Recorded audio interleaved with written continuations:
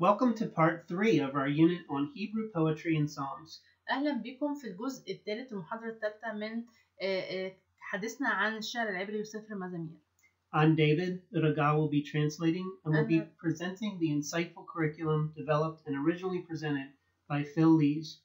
أنا ديفيد ورجاء هتكون بتترجم لي وهنقدم لكم المحاضرات اللي هو كتبها وحضرها في ليج. And Phil works with Youth with a Mission through the King's Lodge in Warwickshire, England. وفيل بيخدم مع هيئة شباب له رسالة في إنجلترا في مركز اسمه الكينجز لودج. We're continuing to study Hebrew poetry and the Psalms. احنا بنكمل مع بعض دراستنا في الشعر العبري والمزامير. In this part, we want to particularly look at the element of Hebrew poetry known as semantic parallelism.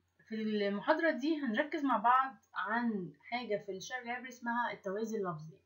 We'll begin explaining that in a few moments. وهنشرح لكم أكتر إيه معنى الكلام ده. But first, let's just give an overview. أول حاجة هنبص نظرة سريعة عن الموضوع. For much of church history, Hebrew poetry in the Old Testament was not identified or recognized. في معظم التاريخ بتاع الكنيسة كان الشعر العبري غير معروف وغير مدرك من المسيحيين في الوقت دوت. If you look at the King James version of the Bible, لو بصينا على الترجمة الإنجليزية اللي اسمها King James, which was the authorized English translation of the Bible for many years, وهي كانت الترجمة المعترفة في اللغة الإنجليزية لسنين طويلة, you'll find that the Old Testament does not identify Hebrew poetry. بنشوف إن العهد القديم مش مكتوب بشكل محطوط ومرصوص كشكل شعري. Hebrew poetry and prose are presented the same. الحقيقة بنلاقي إنه الشعر العبري والنثر متقدمين بنفس الشكل، وكمان عندنا إحنا نفس الحكاية لغاية دلوقتي في ترجمة الفان دايك في العربي. However, in the more recent translations, لكن في الترجمات الأحدث في اللغة الإنجليزية, the poetry is recognized, and you'll notice that for the poetry, the layout is different. بنشوف وهما بيكتبوا الكتاب المقدس وبيترجموه بدأوا يدركوا إنه لا الشعر ليه طريقة كتابة مختلفة، فبنلاقي فيه اختلاف في الكتابة ما بين شكل النثر وشكل الشعر. What made this difference is that in 1753, واللي خلى الأمر ده مختلف إن هو سنة 1753 Bishop Robert Loth brought this to the attention of the church. الأسقف روبرت لوث جاب الموضوع دوت وبدأ يخلي الكنيسة تنتبه إلى الموضوع ده. Through his studies, he understood something called semantic parallelism. وهو بيدرس الشعر العبري أو الكتاب المقدس بدأ يدرك إن في 3 أنواع مختلفة من التوازي اللفظي. This can be identified by what he called correspondence and equality between parts of the sentence. وهو بيحدد ده بيعرفه بحاجة اسمها تطابق وتساوي بين أجزاء الجملة. So, semantic parallelism was his focus. فبدأ يركز على التوازي اللفظي. And he identified 3 different types of semantic parallelism. هو اكتشف إن في 3 أنواع من التوازي اللفظي. The first one we'll discuss is synonymous parallelism. أول حاجة اسمه التوازي المتشابه. This is when the second line of a poetic verse repeats the thought of the first line. ده لما بيكون الشطر الثاني من البيت الشعري بيكرر الفكرة الموجودة في الشطر الأول بس بكلمات مختلفة. But it's only in different words. لكن بيغير الكلمات. So for Hebrew poetry, it's not so much rhyme and meter. والحقيقة في الشعر العبري الشعر ما هواش عبارة عن قافية أو وزن. But rather what we would call thought rhyme. لكن حاجة اسمها الفكرة واللي هي الأبيات الفكرة. This is identified with both couplets and triplets. وفي فكرة أبياتها ثنائية وفكرة أبياتها ثلاثية. But mostly couplets, as you'll see. معظم الشعر العبري هو عبارة عن أبيات ثنائية. Let's give an example of synonymous parallelism. خلينا نديكم مثال عن التوازي المتشابه. Psalm 19:1 says, "The heavens are telling the glory of God." مزمور 19:1 بيقول السماوات تحدث بمجد الله. And the firmament proclaims his handiwork. والفلك يخبر بعمل يديه. What we want you to notice is that the second line is a repeat of the first line. اللي احنا عايزينكم تلاحظوه انه السطر الثاني هو تكرار للسطر الاولاني. Only using different words. لكن بيستخدم كلمات مختلفة. So the heavens فالسماوات parallels his firmament. بنشوف قدامها الفلك. It's the same idea but in different words. نفس الفكرة بس بكلمات مختلفة. Our telling تحدث parallels proclaims. بيوازي يخبر.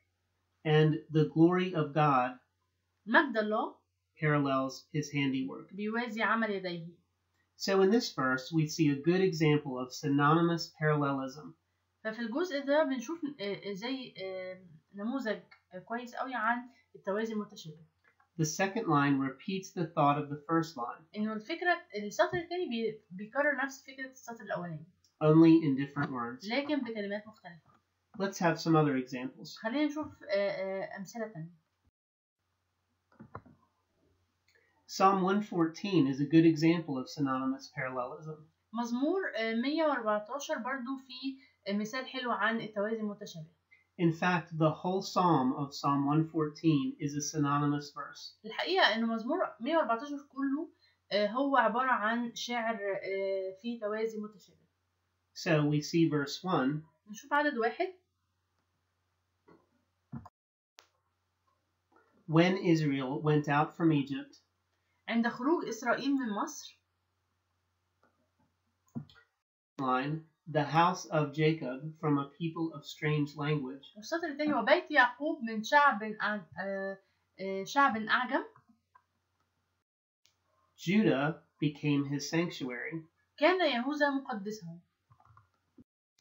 Israel his dominion. وإسرائيل محل سلطانه. His sanctuary also has a parallel in his dominion. بنشوف إنه مقدسه فيها توازي مع محل سلطانه. So we see beautifully balanced synonymous parallelism. بنشوف هنا توازي متشابه متوازن بشكل جميل. The same is true of verses 3 and 4. بنشوف نفس الحاجة برضو في مزمور 114 عدد 3 و 4. The sea looked and fled. البحر رآه فهرب. Jordan turned back. الأردن رجع إلى خلفه. The mountains skipped like rams. الجبال قفزت مثل الكباش. The hills like lambs. والآكام مثل حملان الغنم. Here we see in blue the sea. هنا بنشوف باللون الأزرق البحر. Parallels Jordan. بيوازي الأردن.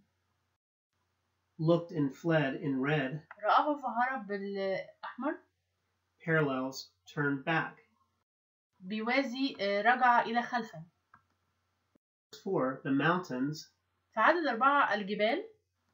Parallels the hills. بتوازي الأكام. Skipped like rams. قفزت مثل الكباش. Parallels like lambs. بيوازي مثل حملان الغنم. And so again, you see this parallel of thought. فمرة تانية بنشوف توازي الأفكار. It's not sound rhyme, it's thought rhyme. فالشعر العبري ما هواش بيعتمد على إن الصوت فيه سجع أو فيه تشابه، لكن الفكرة نفسها هي اللي فيها السجع وفيها التشابه. Phil Leach says that as a young believer, ففيليج كان بيقول إن هو شاب صغير. he would read the Psalms and other poetic verses of Scripture. كان بيقرأ المزامير والأجزاء الشعرية التانية اللي في الكتاب المقدس. And he realized they didn't rhyme. وكان بيلاحظ إن هما مفهومش سجع. None of them rhymed. مفيش ولا جزء شعري كان بيبقى فيه سجع أو فيه صوت موسيقي. Of course, he understood that not all poetry does rhyme. هو كان فاهم إنه مش كل الشعر بيعمل سجع. But often it does. لكن في معظم الأحيان بيبقى فيه سجع. Some kind of rhyme and sound. يعني بيبقى معظم الأحيان الشعر بيبقى فيه سجع بيبقى فيه موسيقى. And then he thought, oh, it's because it's translated from Hebrew. فقال يمكن عشان بس مترجمة من اللغة العبرية. Therefore, the rhymed sound has been lost in translation. وعشان كده مفيش سجع ومفيش تشابه في نهايات الجمل. But actually, that's not the way Hebrew poetry works. لكن الحقيقة الشعر العبري أصلا مش دي الطريقة اللي بيشتغل بيها الشعر العبري. It works through thought rhyme rather than sound rhyme. هو بيشتغل أكتر بالفكرة، السجع الموجود في الفكرة مش الصوت. So in one sense, the rhyme is translatable. فبالتالي كأننا نقدر نترجم السجع لأنه هو عبارة عن فكرة. As we can see here. واحنا بنشوف دوت في المزمور اللي احنا قلناه دلوقتي. Here's another example of synonymous parallelism from Psalm 2, verse 3. مثال تاني عن التوازي المتشابه مزمور 2-3. Let us burst their bonds asunder لنقطع قيودهما and cast their cords from us. ولنطرح عنا ربطهما. Notice the balanced structure of the two verses, نشوف التوازن الموجود بين الآيتين. with the repetition of meaning in the second verse. بنشوف تكرار للفكرة في العدد الثاني. Burst and cast. نقطع ونطرح. Cords and bonds. قيودهما وربطهما. And asunder paired with away from us. عنا هي مش موجودة في العربي بس في كلمة asunder لكن هي بتوازي كلمة عنا. Okay, we've talked about the first type of semantic parallelism. احنا اتكلمنا عن الجزء الأول أو النوع الأول من التوازي اللي هو التوازي المتشابه. Out of the three identified by Bishop Lowe. اللي هو حددهم الأسقف لو. And this first one has been called synonymous parallelism. أول حاجة التوازي المتشابه. So let's move on to the second type of semantic parallelism. دلوقتي خلينا نبص على النوع الثاني من التوازي اللفظي. This second type identified by Bishop Lowe النوع الثاني من التوازي اللفظي اللي حدده الأسقف لو is called antithetic parallelism. هو التوازي المتناقض. So this is where the two portions of the verse do not repeat each other. وده بنلاقي فيه إنه قسمي الآية متناقضين يعني مش بيكرروا الفكرة مش متكررة لكن بالعكس الفكرة متناقضة. But stand in contrast. زي فيهم زي تضاد.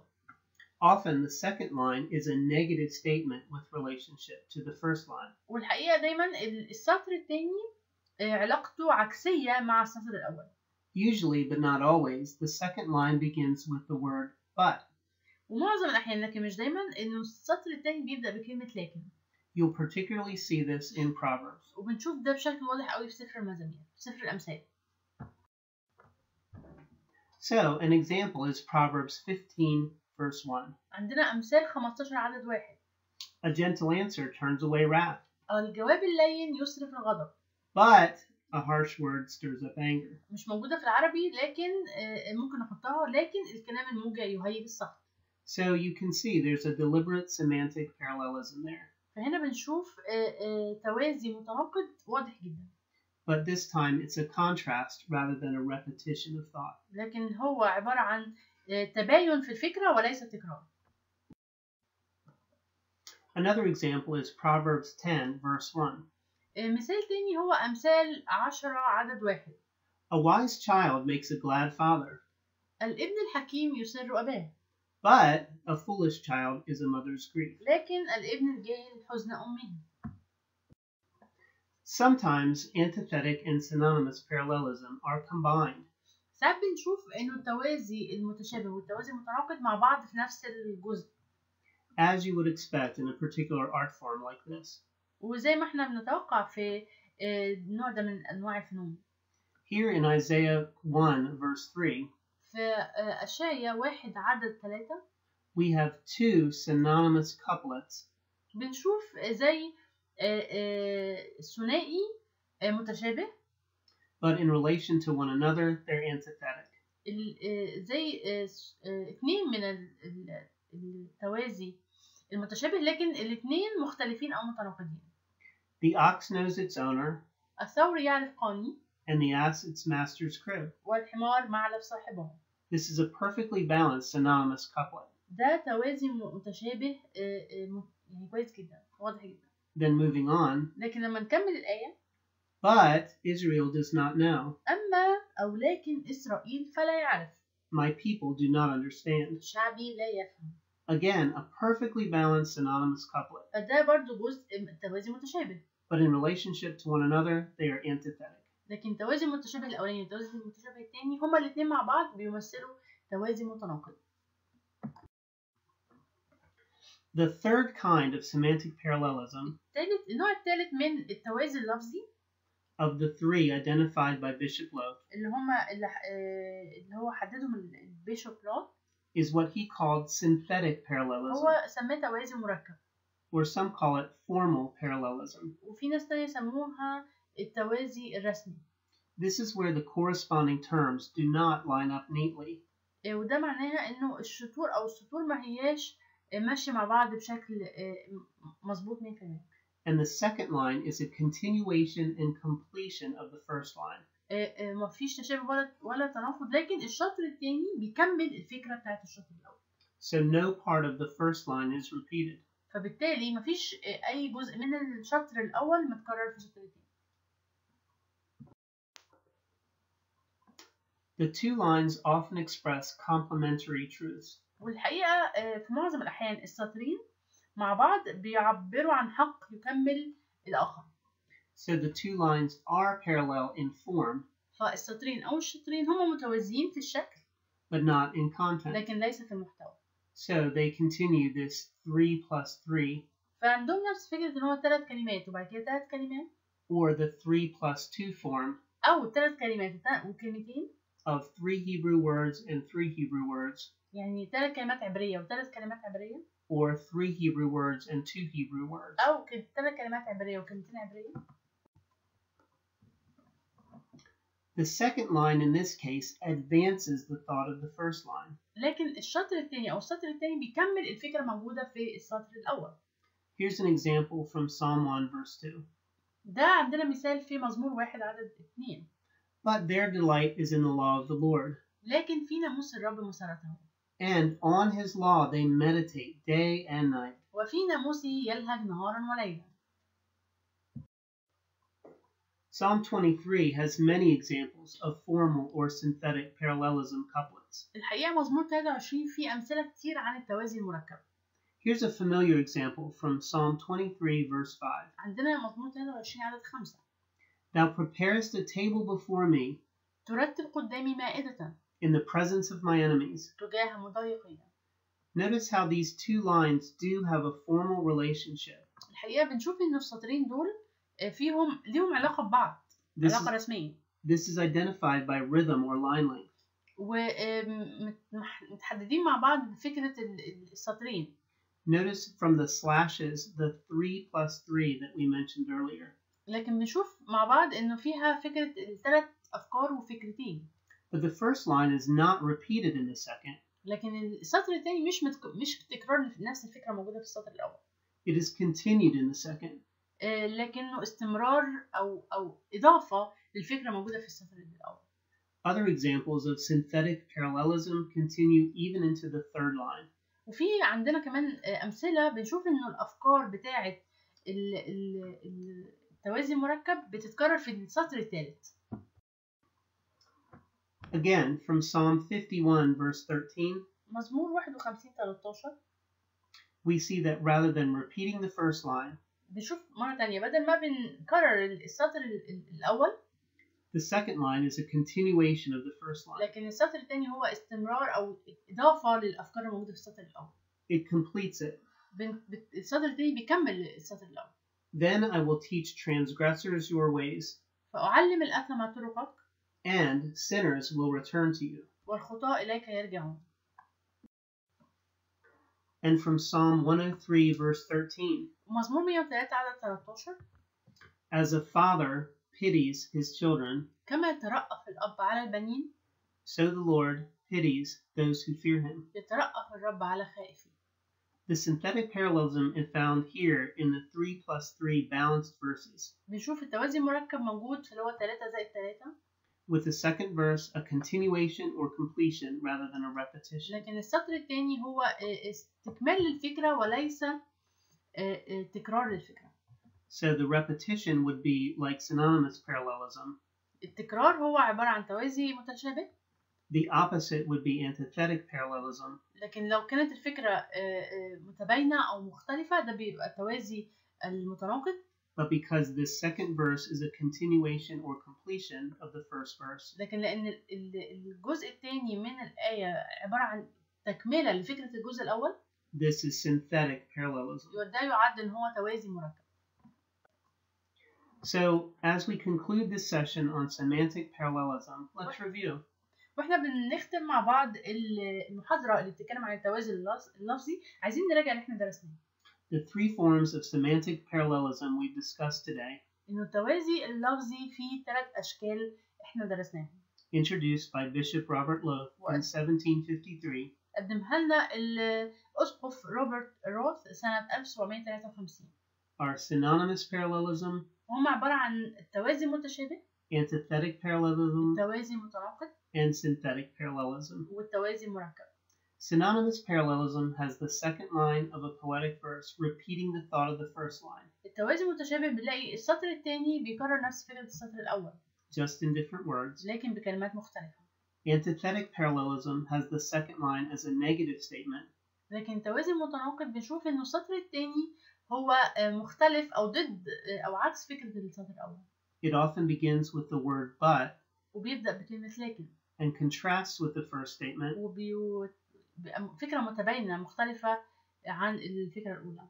and synthetic parallelism has the second line completing and expanding the thought of the first line. والتوازي المركب هو بنلاقي إن السطر الثاني بيكمل الفكرة موجودة في السطر الأول rather than directly repeating it.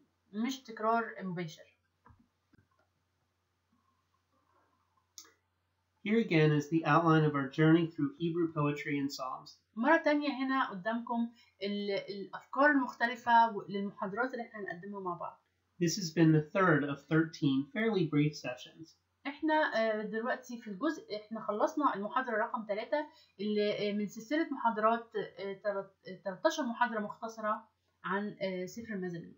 Thank you for investing your time to learn about these 3 types of semantic parallelism. شكرا علشان استثمرت وقتك وسمعت معانا المحاضرة اللي بتتكلم عن التوازي اللفظي. And please join us for our next session, من فضلك اسمع معانا المحاضرة اللي جاية. when we celebrate our next category of parallelism, وهنكون فيها بنشرح الجزء القسم الثاني اللي في التوازي. chiasm and chiasmic parallelism. اللي هو الانعكاس أو التوازي الانعكاسي.